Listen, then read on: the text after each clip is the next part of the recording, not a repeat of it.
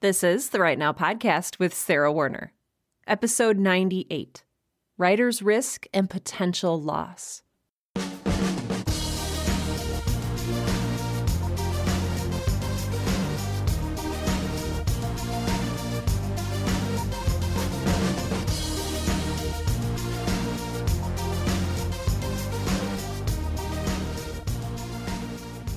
Welcome to Right Now, the podcast that helps all writers, aspiring professional and otherwise, to find the time, energy, and courage you need to pursue your passion and write. I'm your host, Sarah Werner. And last week, I really enjoyed recording the episode Permission to Suck. So that's episode 97. If you haven't heard it yet, go ahead and listen to it. It gives you permission to be where you are in your writer's journey right now and to accept that so that you can move on to become the writer or the creator that you've always wanted to be. So I released that episode and I got so much lovely and wonderful feedback. It was really affirming and really nice. And one of the most meaningful conversations that came out of releasing that episode was after my friend Jordan listened to it. I've talked about Jordan on this show before. Jordan is a New York-based creator who has made amazing things such as Giannis Descending and Primordial Deep, which are audio dramas similar, well, not similar to Girl in Space, but it's the same medium as Girl in Space. So if you want to listen to some amazing fictional podcasts, download Giannis Descending, that's spelled with a J, and also Primordial Deep, which is her newest show. And so they're fantastic, and I am proud and honored to call Jordan a good friend. And so we were having this really good discussion over text message, which, as a person who, I know this is going to sound weird, I hate talking on the phone. I have this weird phobia about it. And so most of my conversations are held either in person, looking at the other person's face, or via text. And so we were having a very meaningful text conversation. And Jordan says, okay, I listened to Permission to Suck and I really appreciated it. But what happens after you create something successful? Do you have permission to suck all over again? Or is there something else at stake? Because it's one thing to be terrible with the first thing you create. What happens if you create something successful and then the next thing you create, you feel a sense of a need to prove that you've grown, that you've improved. You need to solidify your reputation. You need to prove, and this is Jordan's language, that you weren't just a fluke or a flash in the pan. And wow, let me tell you, this smacked me upside the head in the absolute best way. Those of you who know the story behind my audio drama, Girl in Space, know that for whatever reason, be it luck or talent or the alignment of the stars, it was a success. It was a success as an audio drama. It earned me money. It grew a beautifully eager and amazing fan base who loved sharing the word of the story. It affected people's lives in a way that was truly meaningful to me. And the IP, the intellectual property, is currently in adaptation for another form of media. And it seems like after something like that, I should be eagerly writing season 2. I should be furiously scribbling. I should be diving into this joyous landscape that my brain has created. But if you've been listening to this podcast, if you've been following me on Twitter, if you've been texting me on Wednesday afternoons when I'm sitting in my office, just short of bashing my forehead against the edge of my desk repeatedly, that has not been my experience. Because every day I look at what I'm creating for season 2 and I think, what happens after you create something successful? What happens if you were just a flash in the pan? What happens if you were just a fluke? My audience has expectations now. What if I set those expectations too high with the first season and I can't live up to it? What if that beautiful cocktail of luck and talent and the alignment of the stars and planets, what if that's not there for me a second time? Do I have permission to suck? Is there room for season 2 to be terrible in a way that will not lose me everything that I've gained? And to top it all, this time, this ride is going to be public. I know that I've lost some of my audience because of the giant gap that has existed between season 1 and season 2, and that's absolutely okay. But the people who have stayed on, they have expectations for season 2. They're going to be looking for it. They're waiting for it. And if it's not good, if it's not better than season 1, if I can't show that I've learned and that I've grown, if I prove to them that season 1 was just a flash in the pan, then what happens? I talked in a recent episode about how we level up as a creator and how we're always growing and learning and changing. But what if that ladder isn't a linear climb? What if you climb up a couple of rungs and then you fall off and people look at you and say, wow, okay, I guess she's not that good at climbing ladders. Or how I hear it in my head, wow, I thought she was kind of good at this, but it turns out, she fell off that ladder. Wow, season 2 is not that great. In fact, it's kind of meh. Time to dismiss her forever. I told Jordan over text that I am terrified of being relegated to the realm of meh, and subsequently, forever dismissed as a creator. This was a fear that I didn't understand fully until Jordan articulated it for me. And so I am so grateful to be a member of a creative community and to have a creative support system where other people understand my problems better than I do. So Jordan, thank you. Jordan is also facing a similar fear and actually wrote a really beautiful Twitter thread about it, which you can find on her Twitter out at Inkfemoral, which I will link to in the show notes for today's episode.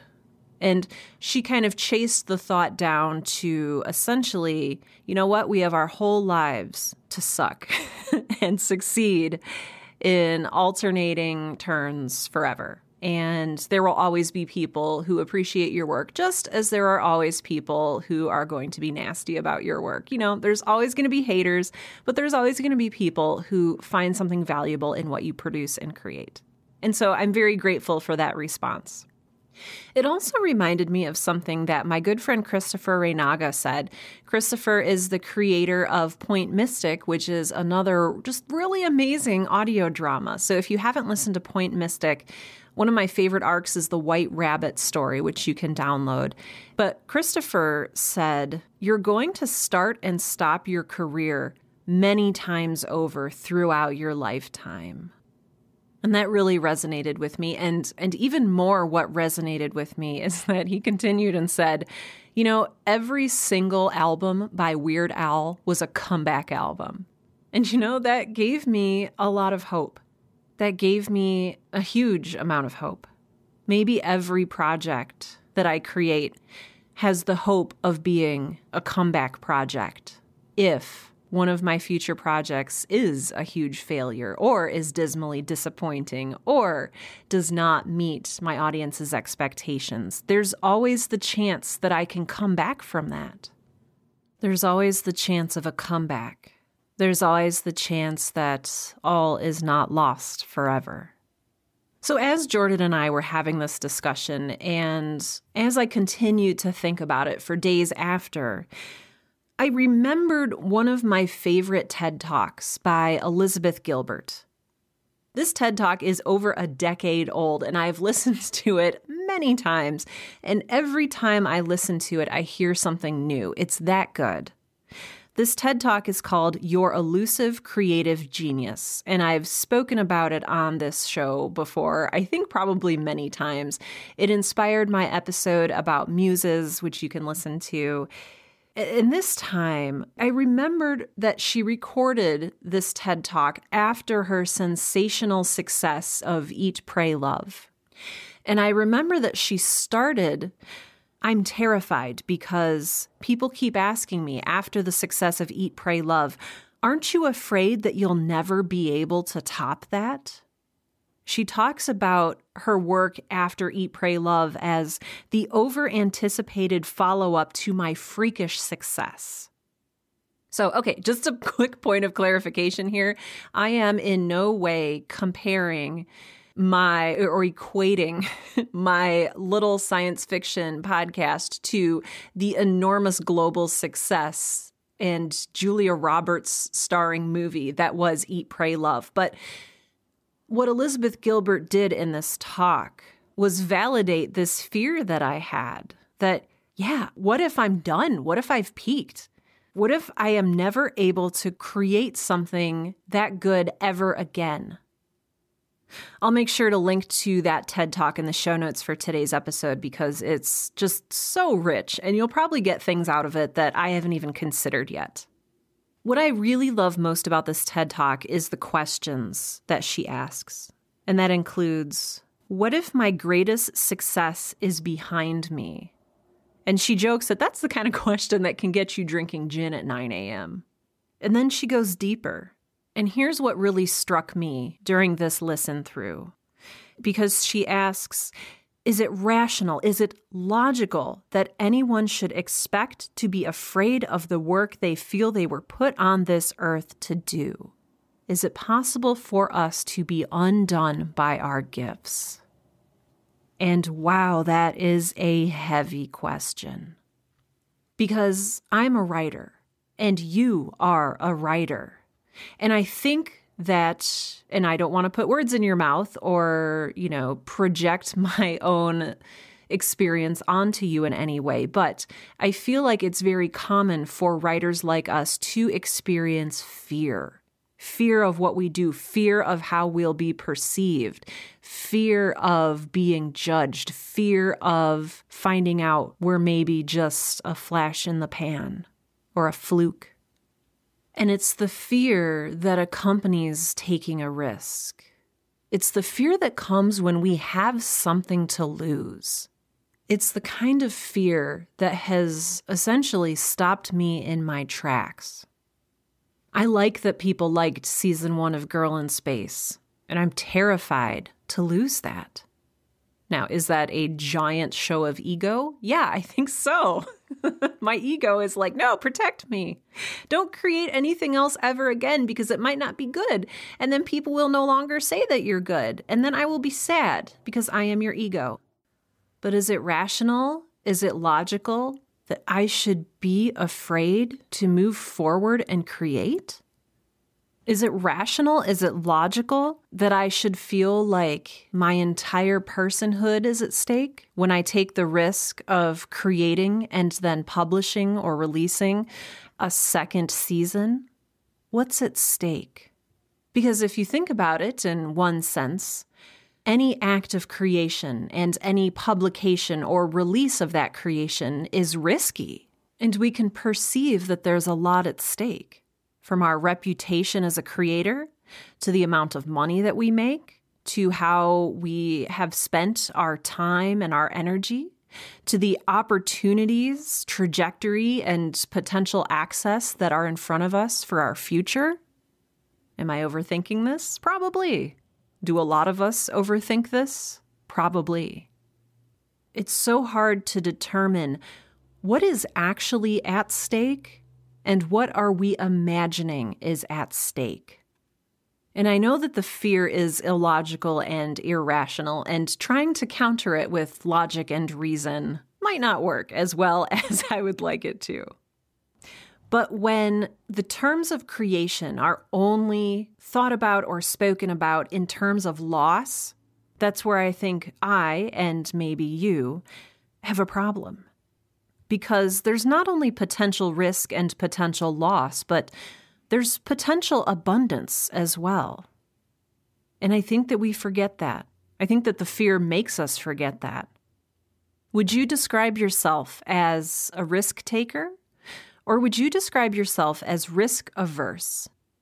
For years and, decades, I was a risk averse person.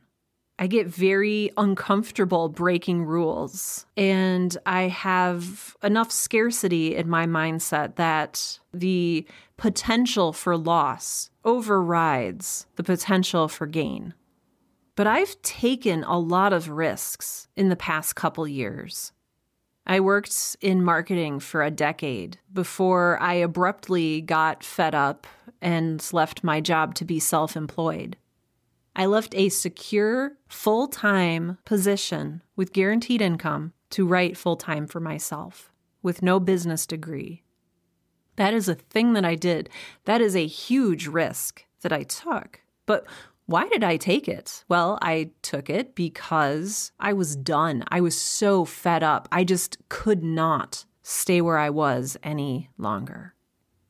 And once I saw and perceived that that risk did not kill me, I slowly became comfortable taking additional risks, creating, publishing, public speaking.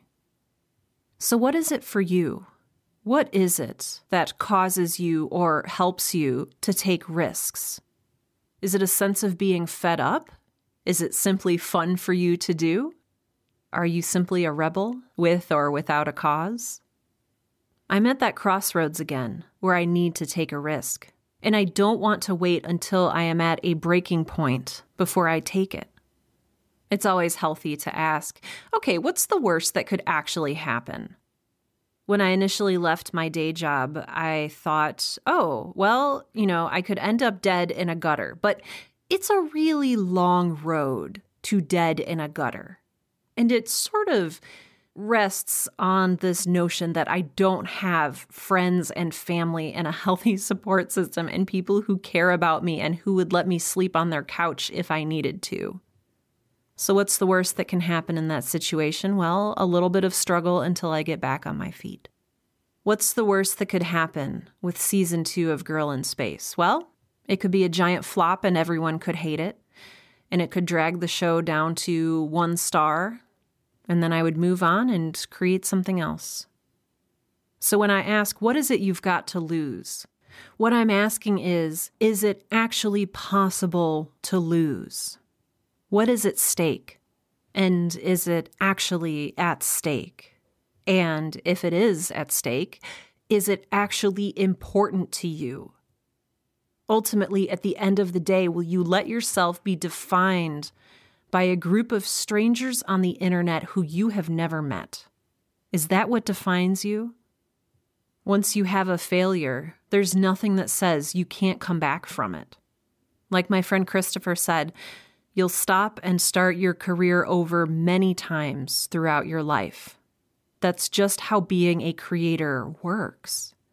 And there's some freedom in knowing that. There's some abundance in knowing that, in that you have permission to fail even after you've seen success. You have permission to suck. You don't want to, obviously. I don't want to. But everything is not terrible and ruined forever if you make a misstep, if you take a risk that doesn't pan out. It comes from Elizabeth Gilbert asking, are we going to be undone by our gifts? Are we going to live in fear that we'll never be able to top what we've created before? That we might screw up? That we might be forever relegated to the realm of meh and forever dismissed? At the end of her TED Talk, Elizabeth Gilbert says, will what I create be forever judged and compared to Eat, Pray, Love? Does it matter? Am I going to let that get in the way of doing what I feel in my heart that I was put on this earth to do? Is it going to prevent me from showing up and doing my work, from showing up and being a meaningful presence on the earth? Here's the real scary thing. You can't guarantee that something you create or do will be a success. There's no guarantees. Even if the writing is amazing, even if the performances are astounding, even if you got the perfect cover art for your novel, there are no guarantees of success, or, if you want to look at the other side of the coin, failure. And when there are no guarantees, every single thing we do is a risk. The question that we need to ask is, am I willing to show up? Am I willing to be brave? Am I willing to be resilient? And to remember the words of John Coltrane, who says, "The real risk is in not changing." It sounds really trite and cliche to say this, but our journeys as creators, they're not just going to be a forever upward trajectory. Even if we have previous success to bolster us, we're still going to face rejection. Charlie Kaufman has trouble paying his mortgage, and he's a household name as a writer and a director. I'd like to encourage you by asking, what do you have to gain by taking this risk? This risk of creating, of writing, of publishing, of producing. What's the good that can come out of that? If you're anything like me, you get a great amount of joy and fulfillment from simply doing the work, from simply pressing your pen or pencil to the paper, from simply typing out sentence after sentence onto your laptop or your typewriter. There is an existential joy that comes with the act of fulfilling your purpose, of creating, of writing. And no matter how your work is perceived after you share it with the world, no one can take that joy, that meaning, that purpose away from you. So let's create for ourselves. Let's create for ourselves because the criticism, the judgment as to whether our work is a success or a failure, that's not within our control. All we can do, all that is within our control as writers and creators, all we can do is sit down and do the work that we were made to do. Take a risk every day and write. I don't create the Right Now podcast alone. As I said earlier, I have so many amazing people in my creative and support networks, such as Jordan, such as Christopher, such as my partner Tim, such as my family and friends. And I'm so grateful to each and every one of them for helping me stay on the path that is the creative journey. I am also extremely grateful for the people who make this show possible. These people are the all-around kind and thoughtful and generous folks who donate to this show on Patreon. Patreon is a secure third-party donation platform that allows you to donate $1 per episode, $2 per episode, $10,000 per episode, whatever you feel like this show is worth to you. And I wouldn't be anywhere without these amazing people. Special thanks go out to Amanda Dixon, Julian Vincent Thornburg, Laurie, Leslie Madsen, Regina Calabrese, Sean Locke, Susan Geiger, TJ Brick, Tiffany Joyner, Leslie Duncan, Ricardo Lugo, and Sarah Lauzon. Thank you all so much for your kind and generous support. You help me make this show available ad-free to people all over the globe, so thank you. Thank you so much. If you would like to comment about this episode, if you want to get in touch with me, I would love to hear your thoughts. You can find the show notes for this episode out at sarahwerner.com. That's sarahwerner.com. You can navigate to the show notes for this episode number 98, and let me know what helps you to take the risks that you need to take in order to create. What keeps you showing up? What keeps you resilient? Or are you in a place where fear is holding you back? I would love to know more about your journey as a writer. Also, out at my website, you'll find all sorts of free stuff. Most of the stuff that I make is free, so you can find links to, I have a couple ebooks that you can download. I have my blog that you can read. I have this podcast. I have links to the Girl in Space podcast. I have a sign up for my newsletter, which is called Dear Creators, which I send out every Monday, and it just offers extra encouragement and inspiration to writers just like yourself. So go check out everything that I offer. Again, most of it is free and freely available to you, so do take advantage of that. And with that, this has been episode 98 of the Right Now podcast, the podcast that helps all writers, aspiring professional and otherwise, to find the time, energy, and courage you need to pursue your passion and write. I'm Sarah Werner, and I am going to go boldly forth and take some risks.